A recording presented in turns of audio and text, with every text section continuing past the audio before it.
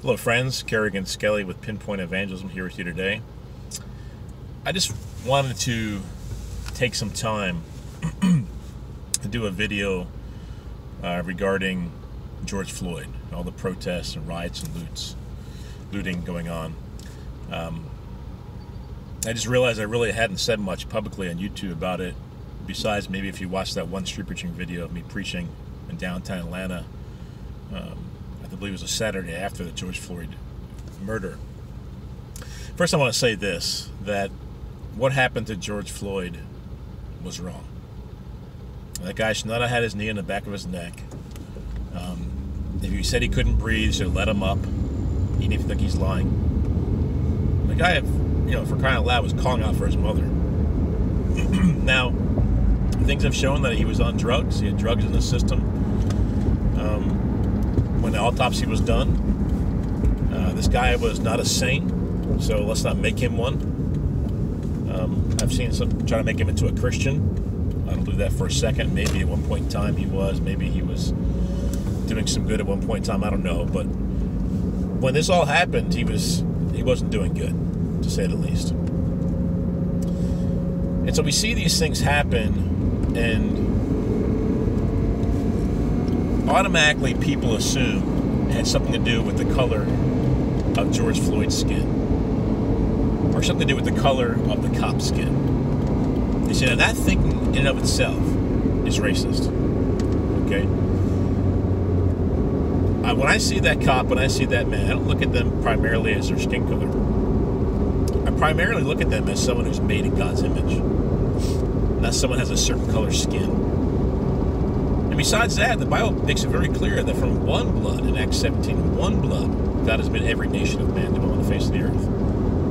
So in other words, we're all the children of Adam. We're all the children of Noah. We're not different races just because we had different skin colors. We are the same race, the human race. The only race made in God's image. The only race which Jesus Christ died for. The only race by which God is willing to forgive of their sins by the blood of Jesus Christ on the cross of Calvary. That's the race we are. And although there are times, and Jesus talked about this in Matthew 10, that there'll be division amongst us, the division is this: righteous and unrighteous. That's the only division God's going to make. It's righteous and unrighteous, not black and white, not old and young, not fat and skinny, not blue eyes and brown eyes, whatever. Not rich and poor. God's going to divide people, righteous and unrighteous. And so we need to make sure as followers of Jesus that we respond to these things properly.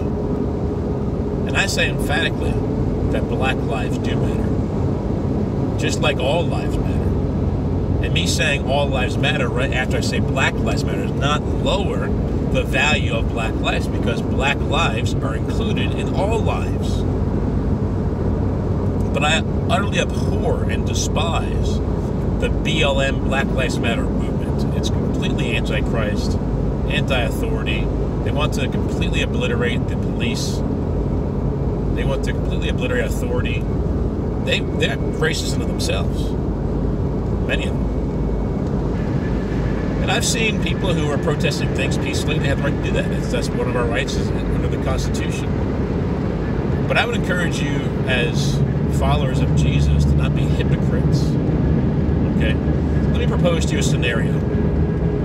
Let's say that instead of George Floyd dying partly by asphyxiation because the knee was in the back of his neck, because that contributed to it, but it wasn't the only thing that contributed to his death from what I've read. Let's say instead these guys came up to him in white jackets, and it had an MD on it, and it had a stethoscope around their neck, and a mask on their face, surgical mask around their face. And they pinned him to the ground, and instead of putting a knee in the back of his neck, first they cut his arm off, and his other arm, and his leg, and his other leg, and then they crushed his skull. And then from there, they vacuumed up, brought this big vacuum onto the street and vacuumed up his remains gently into a vacuum cleaner and disposed of George Floyd in that way. Imagine the outrage, and rightly so. Imagine the screaming of horror, and rightly so. Imagine the people who would most likely, if they're watching this, would take action, and rightly so. But you see, friends, that's what happens every day in and day out, to unborn children. Black, white, Asian, Native American, whatever you want to call them, however we want to divide them up. They're human beings made in God's image who Jesus died for. And Jesus had a special place in his heart for children, saying, do not forbid them from coming to me, for of such is the kingdom of heaven. Unless you humble yourself and become like a little child, you'll by no means enter the kingdom of heaven. This is what the Bible says about this, about children. What Jesus said about children. And people are killing children in this way. I just got done preaching at an abortion clinic just south of Atlanta. I've been preaching at it basically weekly. Missed a couple weeks, but for the most part weekly. I've been preaching at it. And they even list on their website, one of the ways they kill it is they vacuum the baby up. And they don't call it a baby. They say they gently vacuum the remains of that's in the uterus. Whatever language they use, they try to spin it as a way where it makes them sound not so bad.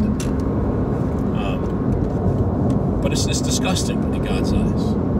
All injustice is disgusting. But I want to know this: if Jesus said that about children, and they're innocent, they're not sinners. Babies are innocent, there's nothing wrong. And Jesus loved them like that. And then we have a man who's a sinner, George Floyd. And people have outrage about it. But there's no outrage about the unborn children slaughtered every day in their mother's womb. If you have an outrage about George Floyd, but not about abortion, you're a hypocrite. You have a log in your eye. You take it out, man. Open your eyes and see the truth. And babies are being slaughtered. Almost 1 million every year in America. Slaughtered in their mother's womb. And a good proportion of them are black babies. Even though, I think, if I remember the statistics right, 13% of America is black people. But 36% of the abortions are black people. That's crazy, man. And here I am out in front of these abortion clinics, and the one I go to, all skin colors people come there, but it's predominantly black skinned people who come there, or brown skin, whatever you want to call them. They come there more than anybody else. Now, it's a neighborhood they're in, or just a proportion of them coming there, I have no idea. But the fact is, we need to stand out in front of abortion clinics if we care about black lives. That's where they're being slaughtered at the most. And that's where they're the most voiceless, the most defenseless, the most weak, the smallest, the most insignificant among us are these unborn children. And barely anyone's doing anything about it. Black Lives Matter definitely ain't doing anything about it. Because they probably don't care about abortion. I got done abortion clinic a little bit ago. I was going back for this one woman who didn't care if she was murdering her child. Didn't care to hear what I had to say. She knows she's murdering. She knows she deserves hell, and she just raged on. That's the baby who needs us to speak up. That's the black person who has to speak up for them, right there. Now, once again, if you want to protest for George Floyd peacefully and stand up for righteousness, that's fine. But I'm going to tell you this, if you'll do that, but won't stand up for little black babies, you're a hypocrite. You have no right to say anything about anyone. Because they're being slaughtered by the thousands all the time.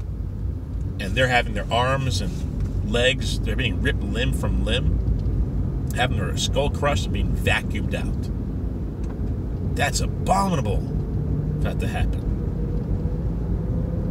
And so we're all the same race, number one. In the scripture, the only kind of races you see are running races, like the race Paul talks about in 1 Corinthians 9. And that's the kind of race that the Bible talks about. The Bible there talks about races. And if it did, it never divides them by skin color. The Bible rarely ever talks about skin color at all. It's very rare for it to say anything at all about skin color. And people make such a huge deal about it because of America's history, America's past. But listen, you get past that color of someone's skin, man. You know, love everybody. And if you, I'll just say this, if you treat someone differently because of something they're born with, you're unrighteous. Period. Whether it's skin color, eye color, hair color, how tall they are, how big their nose is, what their ears look like, you know, how big their hands are, how small they are. If you treat anyone differently because of the way they're born, in other words, something they have no control over themselves, you are unrighteous. Period. Forget about just skin color.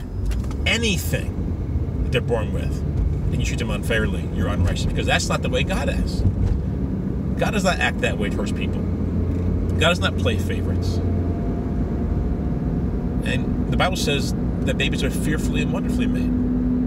In fact, what children are when they're born is God's doing, with the exceptions of things like, you know, the mother doing drugs, it causes problems with the child. Obviously, that's not God's doing. But aside from those things, if the mother's not introducing any harmful substance into her system while she's pregnant with the child, then what the child is when it's born is the Father's doing. It's God's doing. God the Father's doing.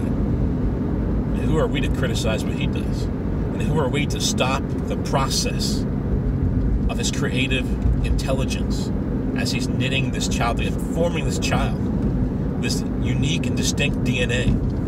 Who are we to disrupt that process and take life into our own hands and destroy another life? So imagine the outrage if that happened to George Floyd. And rightly so. And where is the outrage, oh hypocrites? Where is the outrage for the unborn children who suffer at the hands of their own mothers, whose mothers pay hitmen who pose as doctors and nurses to destroy the life of their child?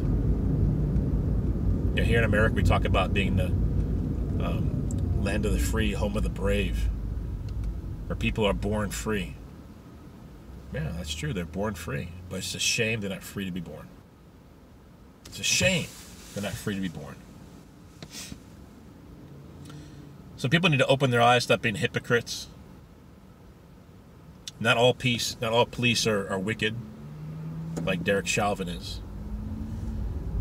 Not all people are treated unfairly because of their skin color. And not many people, I think it's very few people, treat other people unfairly because of their skin color. Ezekiel 18:20 says this: the soul who sins shall die. The son shall not bear the guilt of the father, nor the father bear the guilt of the son. The righteousness of the righteous shall be upon himself, and the wickedness of the wicked shall be upon himself. You see, so we don't hold people accountable for the sins of others. You can't hold all people of a certain skin color accountable for what another person of the same skin color does. And you don't hold every policeman accountable for what one policeman does. It's absurd to have that mindset, to have the thinking go through your head. So friends, we must judge righteously.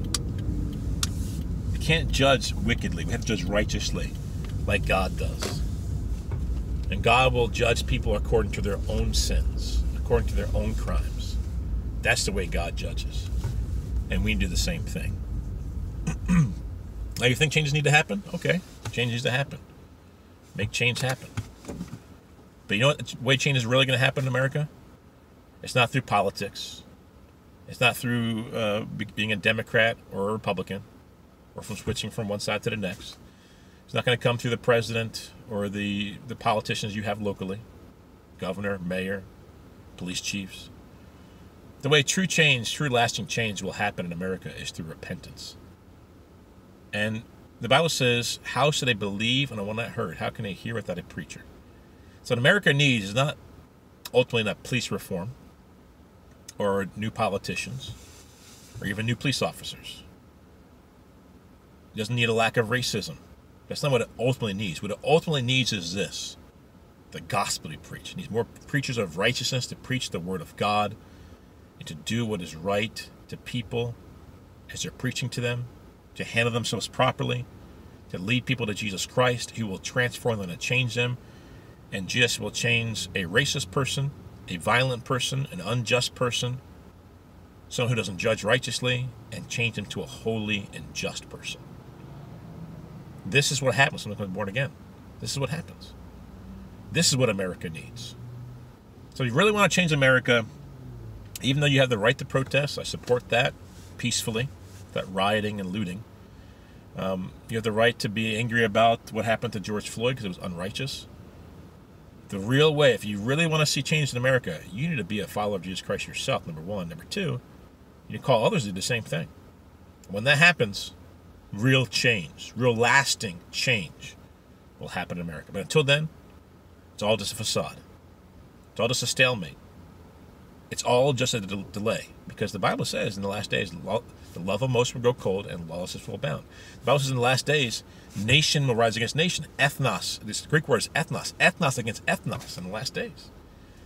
So the devil's having his way.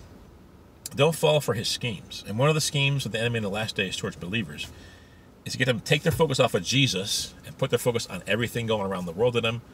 And they get so overwhelmed, their love grows cold because they're not staying close to Jesus. Love grows cold towards God and towards others. And they become just like the world around them. Just like the world around them. So don't be deceived, friends. Stay close to the Lord. Stay close to the Word. Stay close to prayer. And be a preacher of righteousness. Share the truth. Stand up for righteousness. Stand against sin. Stand up for Jesus and His gospel. That's the real way to change your world around you. Anyway, just some thoughts I had on this. Hopefully these were encouraging to you and bless you in some way. God bless.